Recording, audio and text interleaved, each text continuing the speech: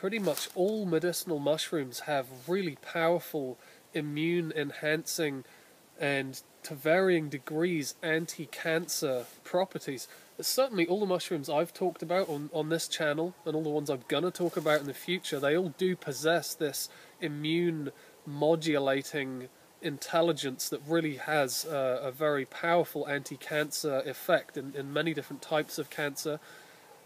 So the mushroom that I found today isn't really more potent in these areas than any others, but the reason why I'm sharing it is because this mushroom's actually, it's very widespread throughout the various continents of the world, but it's actually still quite difficult to find. It is actually quite rare. So this is Tremella Foliacea, which is also known as the birch jelly fungus or the leafy brain fungus. It grows usually on birch, mainly it grows on birch, and it mainly grows from late summer into autumn, although it's actually, you know, like the depths of winter right now. You can see it's very,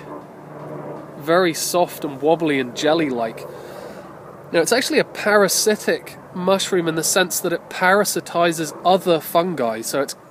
it's actually using other fungi and other mycelium as a host. This mushroom is edible, although I haven't actually eaten it personally,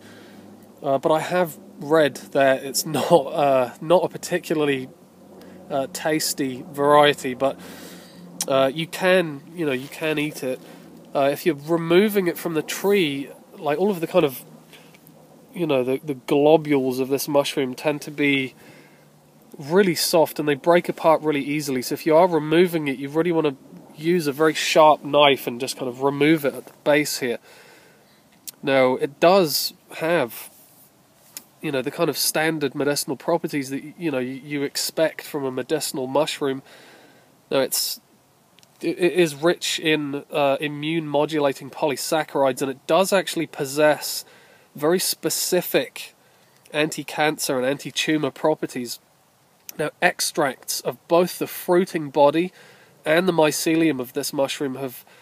been shown to be really, really high in certain polysaccharides that actually are specific in reducing the growth of sarcoma, which sarcoma is really a type of malignant tumor that really affects the muscles and the bones and the joints and the connective tissue of the body. And we can see as well, if we go around the tree, that there is more. You can see it just breaking through the bark here. There's another bit there. And then more there. So, although this particular type of mushroom isn't exactly really common, it's not at all uncommon to come across a wide variety of different medicinal mushrooms in the wild that possess all of this kind of immune enhancement and these anti-cancer properties. And so it would be, in my opinion, a real breath of fresh air if, in all of this cancer research that's being done, if people were actually, lots of people raise money for cancer charities and cancer research and all this stuff, and it would be, I think, a real productive and worthwhile step in the right direction to start funneling money into the research of various medicinal mushrooms and the role that they can play in the treatment of various different types of cancer. So, in my opinion, actually donating money to people like Paul Stamets Research Center, that would be a much more worthwhile investment in cancer research than it would be to just keep pouring money into the pharmaceutical industry, where, in all honesty, the priority there isn't really healing. So, I think it would be a good paradigm shift that I do believe we're actually in the midst of right now, to be migrating over more towards looking at these natural substances that do offer up, in pretty much every case, a much more potent anti-cancer, immune-modulating, immune-enhancing action than any of the isolated pharmaceutical drugs that people are taking.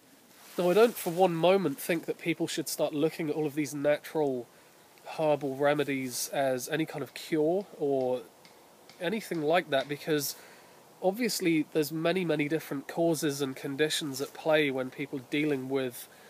a chronic disease or with a terminal illness. So we can approach that holistically and naturally, we can approach that nutritionally and herbally, but there's also many other energetic factors at work, and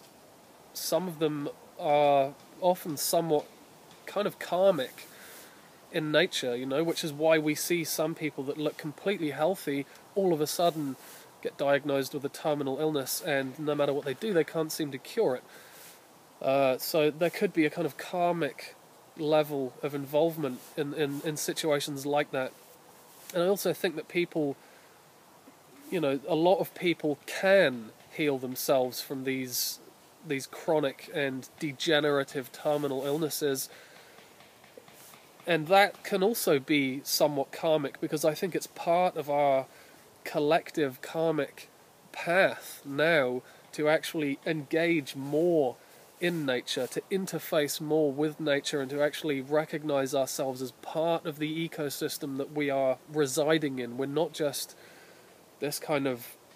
tumor that's residing in our environment, just bleeding it dry of valuable resources, but we're actually a living, breathing component of this ecosystem, and this ecosystem is aware of me just as much as I'm aware of it.